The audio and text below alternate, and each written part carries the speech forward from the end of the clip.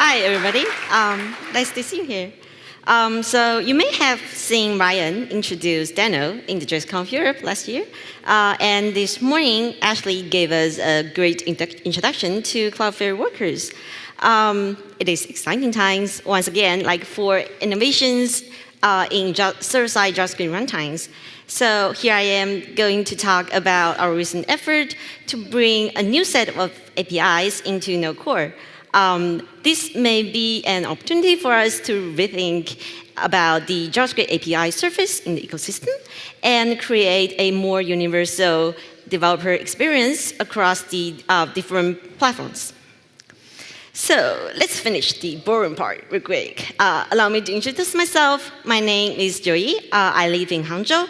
I work remotely on the compiler team at Igalia. I'm also a member of the Node Technical Steering Committee. You can find me on GitHub or Twitter via the handle Joyee Cheung. So some of you may be aware of this effort of bringing more web APIs into Node Core. But maybe some folks here are just curious because the keywords here seems interesting. So in case I am using some lingos that only a very few people understood, so what does it mean when we talk about bringing web APIs into Node Core? Well, we're basically talking about adding browser APIs to the Node.js runtime as buildings so that you can run them on the server side without using npm install. So in this talk, I will try to be objective and summarize how far we have come in this journey, where we are, and where we are going. On a teeny tiny side note, .js part of Node.js is silent. So like many others, I will try to use the correct pronunciation in this talk. So here is a mental picture of how JavaScript in the wild came to be. So in the beginning, before Node came along, there were two kinds of APIs that came with the runtime for JavaScript developers.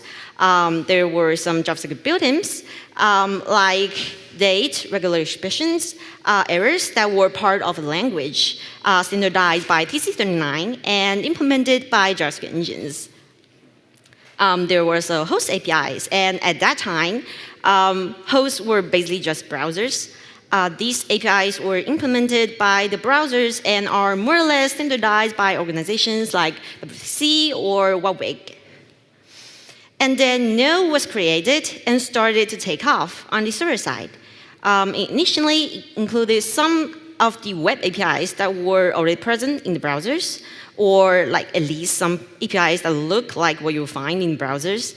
But Node also introduced several different APIs for doing certain things on the server side, like event emitter instead of event target in the browsers, because the semantics of the equivalent APIs on the browser side may not totally make sense for servers. Like, for example, there isn't one down tree in this execution context for events to bubble through on the server side. So it does not really make sense to implement part of the event target specification in Node. So as time goes by, browsers have developed and standardized more APIs in the browser to empower web developers, while Node also developed several equivalent APIs on the server side with a different design. Because of the popularity of the Node.js runtime, these homegrown APIs gradually became the de facto standards for server-side JavaScript runtimes. But like, obviously, no one likes to remember two sets of APIs for doing basically the same thing. So over the past few years, people have been sending feature requests to Node to bring the two platforms closer together. For Node, it usually means making the runtime more compatible with browsers. So Node did evaluate and implemented some of the requests, and it is still looking into more APIs from the web. So we currently have different types of web APIs implemented in Node Core. So some of them are more lookalikes of the browser ones, For instance, we have methods like setTimeout from the browsers, and this is the living standard of the timers in the one-week HTML specification. In Node, we also have a similar set of timer APIs, but the implementation does not strictly follow what the browsers do. For example, setTimeout in Node returns an object, while browsers usually return a number instead. The other type of web APIs we have in Node Core are the ones implemented with an existing specification in mind and behave mostly the same as the APIs that you will find in browsers. For instance, the new URL specific implementation in Node Core was developed specifically according to the one-week URL standard. This means we did look at the spec test when we implemented them, and we also have tests. So how do we know how close our implementations are to the ones in the browser? We run a subset of the web platform tests, which are tests shared among browsers and other implementations. So to see the current status of web platform test conformance in Node, you can look at the status files under test.wpt status folder of the Node project. There are a few pretty self-explanatory JSON files documenting the conformance of web standards implemented in Node. So this one is not technically a web API addition, but I want to mention that there is now another type of web standards implemented in Node Core. We have collaborated with the one-week HTML specification, and the first implementation of JSON modules has landed in Node master branch as part of our experimental ECMAScript module loader. So yeah, Node implemented first. So here we have the web APIs implemented in Node Core that can be alternatives to certain homegrown Node built-ins. The legacy methods under the URL and query string built-in module can be replaced by the new URL and URL search params classes. And certain encoding and decoding methods of buffer and string decoder can be replaced by text decoder and text decoder as well. And there is the performance timeline API, which, for example, can be used to replace certain timing methods in the process object. In addition, we also have some APIs that are not exactly replacements for existing Node APIs, but are similar enough in many use cases that it is reasonable to consider them as alternatives. Be sure to read the documentation if you want to rewrite your code with these APIs. For example, queue microtask can be used to queue a microtask that will be run asynchronously, which can be used to replace process the next tick if you do not have strict requirement about the timing you want your task to be run. There is also web worker, which spawns threads in Node, and it may be used to replace child processes if you are only looking for a way to offload your computation to other CPU cores and you don't necessarily need processes. So as of Node 12, we have several web API implementations that are now stable and can be used in production. Those are listed on the left here. And these are available as globals, so you don't have to require a built-in to get hold of them. These are also covered by the web platform test in Node Core. There may be some additional extensions in these APIs and some minor unspecified behavior differences, but at least those are fairly limited, and we are aware of them. We also have a few APIs that are still experimental, which means there may still be breaking changes in the future. These are currently placed under built-in modules and not on the global object yet. The current experimental web APIs that we have are workers and performance timing API. But they also differ significantly from what you would get from the browsers. And we do not run web platform tests for them yet, so watch out. So there is also an implementation of WebAssembly, the JavaScript API of WebAssembly that we get for free from V8. but although the web API of it has not been implemented yet. Other than existing APIs, there are a bunch of others that are haunting the issue tracker. They are still under active discussion. There are web strings, which are the foundation of many web specifications.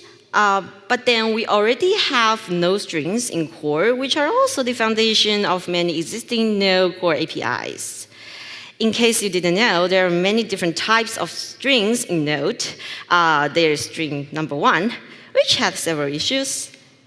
So they now introduce string number 2, but then it also has some issues. And then they'll introduce string number 3, which still had issues.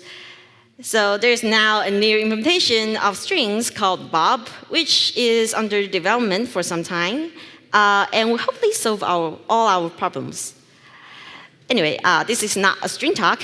You can read the documentation if you want to learn more about them. So with all the strings, you can imagine how complicated it would be to bring yet another string into Node core. And there is also fetch, which is probably the most requested web API in Node core. We just had a session about it this week at the OpenJS Collaboration Summit in Berlin. And there is now a new work in progress pull request to bring fetch into Node core. Yay, fetch. Thank you. So we have talked about the history of these web APIs in Node and what may be coming next. So why exactly are we doing this? One obvious reason is with a common API surface, there is less cognitive burden for developers. We could share documentation, tutorials, tooling, instead of developing and maintaining a separate set of educational resources. This is especially important for JavaScript beginners. At the moment, they have to choose between web APIs and Node APIs when they are just getting started. With a common API surface, beginners can be less distracted when they're just learning about the basics. There are still differences between the two platforms, but it will be less intimidating when they already learned a bit more about these APIs. So another reason for adding the web APIs into Node core is that we simply have more maintainers compared to most NPM modules. This is open source, and it's natural that contributors come and go. In Node, even when the existing maintainers of a specific built-in module show up less often, we have an open governance and an effective nomination and onboarding process to bring new contributors into the team. Compared to regular NPM modules, this kind of maintenance story fits better with the web APIs that are designed as built-ins for the host environment. So if you have been paying some attention to this topic, you may be aware that it takes an extraordinary amount of time for these API additions to actually be accepted into Node core. So here I will lay out some of the reasons why there are several requests that keep showing up in the issue tracker but have never really gone anywhere. So everything I'm going to talk about later are in the context of the consensus-seeking model of Node core. So Node core is operated under the consensus from over 100 core collaborators. These are contributors who have write access to the repository. For every technical decision, any one of these more than 100 Node core collaborators could raise an objection. If consensus cannot be reached within the collaborators, it may come down to a vote among the members of the technical steering committee, who are a subset of the collaborators. But we usually try to avoid voting. We also take community feedback into account, even if it's not from someone who have committed into Node before. So here are the common arguments against adding web APIs into Node core. There is still, to some extent, a small core philosophy within Node core. It's about providing only the basic functionalities in core and empower users to implement user-land modules instead of building our own opinionated APIs that may become compatibility or maintenance burden. This philosophy has been broken several times in the past, but at least far as web API goes, we are still mostly just trying to expose the existing functionalities through a different API services. This is not exactly an idea that's welcomed by everybody either, especially when the web API may also lack features that do not make sense for browsers. Oh, yeah, and like sometimes they may be necessary for servers. So one alternative to adding these APIs in Node is to release them as official modules. Theoretically, for modules that are maintained under the Node organization, it would be possible to have a maintenance story similar to the one that Node Core has. But some may also argue that it is easier to optimize an implementation if it's done in core, because it can use certain internal APIs. Or sometimes it may just not be technically possible to implement something without access to internals. Apart from the philosophical concerns, there are also concerns about the design of the web APIs, because they're more than just a bunch of interfaces. Behind the design of these APIs, there is just a very different context. For instance, the browser has a very different security model. When you fetch an API endpoint, for example, at bar.com for a script living in food.com, and you want to send credentials like cookies along with the request, fetch as implemented according to the specifications should follow the cross-origin resource sharing protocol and check the access control allow origin header in the HTTP response before invoking the callbacks with the data, so that untrusted scripts cannot steal your cookies when your server is not aware of them. So somewhere in Node, there isn't really a concept of origins, at least for now. So these scripts are loaded from your local file system and are just trusted by default within current security model of Node. If you perform the request using the existing HTTP.request method in Node, this security policy would have to be implemented by the users. Well, if they do want them. It is not impossible to implement something like this in Node, but this may just be confusing for most users, because then we'll have two conflicting security models in Node. So when we look at the fetch specification, the interface itself is just the tip of the iceberg. There are many implications under the surface of the JavaScript API, like cross-origin resource sharing, content security policy, caching, interop with service workers, and like credential management. So some of these may make sense for Node, some of them don't. If we only implement part of the API that we think makes sense for Node, we may confuse our users more, because this will bring another kind of platform compatibility headache to everyone. There is also another type of concerns. The ecosystem has already come to depend on a lot of existing infrastructure in Node, and this may differ significantly from their web equivalents. For example, we have different interfaces to do streaming and to emit events. As usual, there are even more differences in the underlying design of these infrastructures. When implementing web APIs in Node, we also need to decide whether we want to introduce the web infrastructure into Node Core or base the higher level APIs on the existing Node infrastructure, or just use some abstraction layer instead. We will also need to figure out the interop between these abstractions for other existing modules, and this work just takes a lot of time. So there are a lot of open questions to answer, a lot of decisions to be made, and this just takes time in the current consensus-seeking model in Node Core. But how do new web API actually ended up being added to Node Core these days? Usually starts with a feature request opened in the Node.js/Node repository.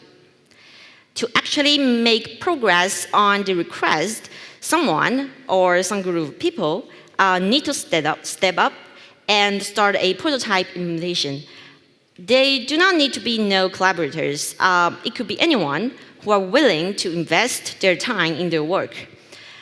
Typically, they would create a fork, either as a personal fork or as a fork under the Node organization, and they will hack together an initial implementation, then send a pull request back to the main repository against the master branch. At these stages, there may be objections coming from collaborators or the community. Sometimes the proposal just gets stalled and closed. For example, this is the current status of the feature request for web crypto. Sometimes, but rarely, there are no objections, or these objections get resolved either through discussion or through voting. Either way, someone must be interested enough in this feature to get it through the consensus-seeking model. Then the initial implementation may get merged into the master branch. So once the feature is merged in master, we'll start iterating on this, fixing bugs, optimizing the implementation. At a certain point, depending on how feasible it is, we may start incorporating the subset of web platform tests for it, and collaborate with the web platform test upstream, as well as the specification authors to improve the spec and the test suite. It is also typical to eventually expose these interfaces to the global object, but this is not mandatory and depends on various complexities. At this phase, the feature is still in experimental status. Depending on the release schedule, this feature may be released to users while it is experimental, and it may get updated in the release branch with patches backported from the master branch. So this is the current status of web workers and performance timing API. Eventually, this feature would be, or it is supposed to be, moved out of experiment and becomes a stable feature. This is the current status of the URL and encoding implementation. So here's a quick summary.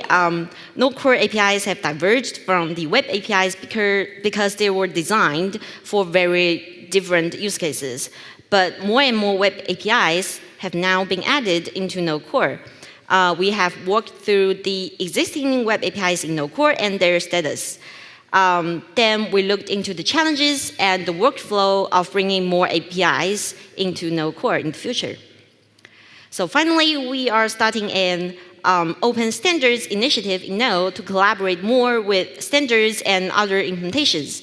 As we have talked about earlier, there are still many open questions to answer, and it takes a lot of energy to figure out the solutions. So if you are interested, please get involved. Okay, thank you.